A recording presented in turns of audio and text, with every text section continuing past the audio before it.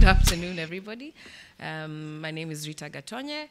Thank you for the introduction, Andrew. And I'm just going to frame what the wonderful work that has been happening in terms of increasing the capacities of drug users to advocate.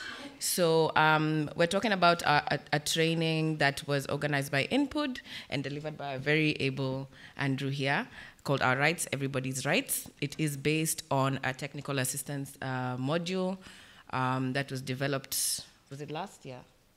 Sometime last year. And we had one training. We had a training. Oh, wait, there's a nice picture first there for you all to see. You know, you don't have enough slides, you just put things that will send the message home. So, yes, know your audience. So we had a training in Kenya. This is really just frames what we're talking about, just decriminalize poverty, decriminalize survival, and all the things that we do in order to do that are then criminalized. So we had a training in Kenya on this, Our Rights, Everybody's Rights, technical assistance. And then this year, the idea came to now gather people who use drugs from all over the world to now have a global training of trainers. So we had people from the Middle East, we had people from North Africa, Latin America, a lot of people from Africa, which was amazing, and we had people from Europe as well. And the first agenda was to just build that relationship between drug user activists and advocates all over the world, which is something that Input is very, very good at doing, and setting the environment for the learning that was going to take place.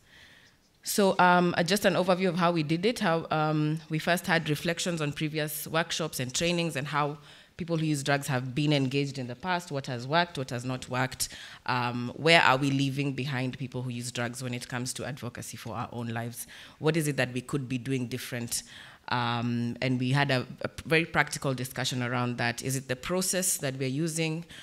Is it that we're not looking at the outcomes properly? And then we also discussed drug use as a human rights issue. Just, of course, to remind ourselves, we all know it's a human rights issue, but how do we apply the existing human rights laws to our legal and policy context? We talked about the bold new targets, which I think is the hardest part for anyone to remember. It's just numbers, numbers, numbers. But we've got the notes, so we can always go back.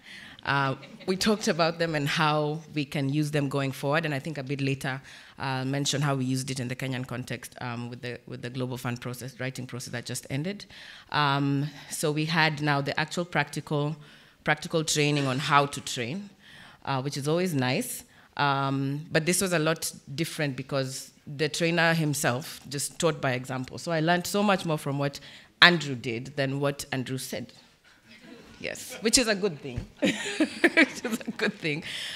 So we talked about different sort of facilitation styles, skills, and the different sort of considerations, the physical, psychological, and drug use reality considerations that should be put into place when engaging with people who use drugs.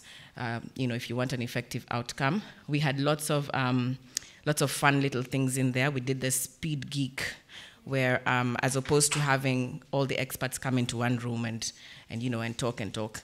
So we had a Speed Geek with Guna, we had Monica on the other side, in the other room. It's very engaging, very fun, and different ways of learning. So that was another very nice gem.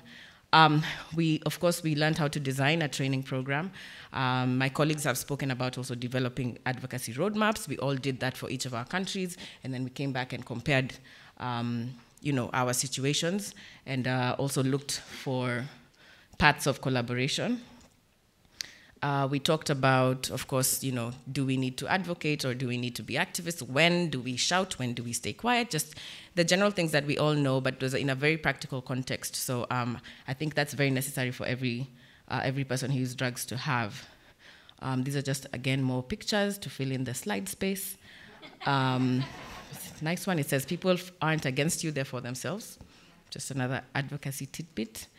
So the training basically was about building competence, capacity, confidence, and community.